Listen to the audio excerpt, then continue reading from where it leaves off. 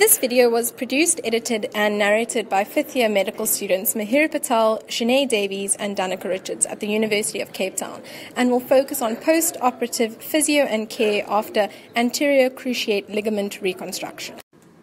The ACL can be injured in several ways. It is a common sports injury, and some examples are landing from a jump incorrectly, changing direction rapidly, stopping suddenly.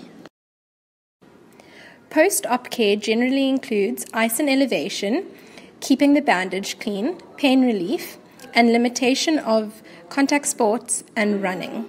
Do not progress your exercises without the instruction of your physio, and do the number and types of exercises prescribed.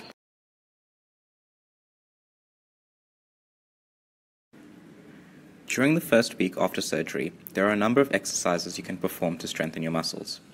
The first would be to place a pillow under your feet and keep your knees straight. Ensure that you do not place the pillow under your knees.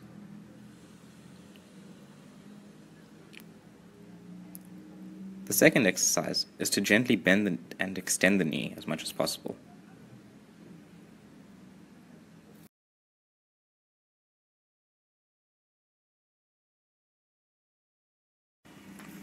Between discharge and your first physio appointment, you can continue with the previous exercises and also add a few more.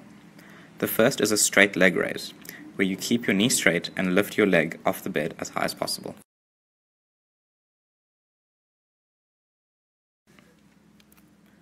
The other exercises can be performed from standing. The first is to stand with support at your side and to raise a single leg and maintain balance. This can be done on both legs. The second is to stand unsupported on both legs with your eyes closed and to try to maintain your balance. You can also do mini squats, which are done with your knees bent to 30 degrees.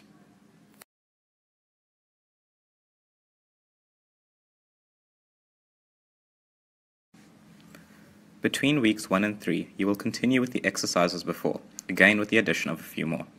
The first is a hamstring extension, in which you lift your knee and raise your leg. Hold your thigh and try to straighten your knee. The second exercise is hip abduction. You will lie on your unaffected side with the knee slightly bent and your affected leg straight. Raise your leg as much as you can. Next, you will straighten your unaffected leg and bend the affected leg to put your foot under the healthy knee. Try to rotate your leg outwards as much as possible.